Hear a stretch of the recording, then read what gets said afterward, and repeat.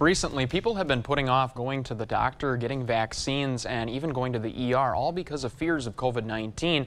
As Consumer Reports explains, putting off those visits may not outweigh the risks of infection. And in today's On Your Side, News 8 Now's Martha Koloski shows us it's important to get the medical care you need, even during a pandemic.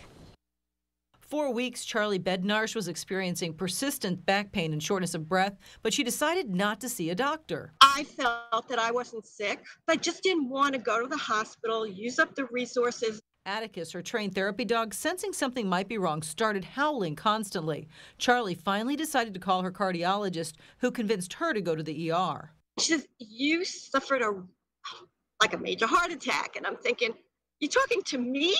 Charlie is not alone. Almost half of Americans said they or a family member skipped or put off medical care because of the coronavirus pandemic. People should not ignore serious symptoms. If you are experiencing a medical emergency, including signs of a heart attack or a stroke, call 911 or go to the ER immediately. If you're unsure if you should go in for a screening test, office visit, checkup, or procedure, give your doctor's office a call. They can let you know whether you should come in or not. The same applies to contacting your child's pediatrician about keeping your kids up to date with vaccines.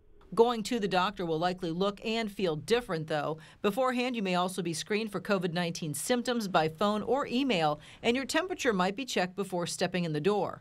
When you do arrive at the doctor's office, you may be asked to come alone and wait in the parking lot instead of the waiting room.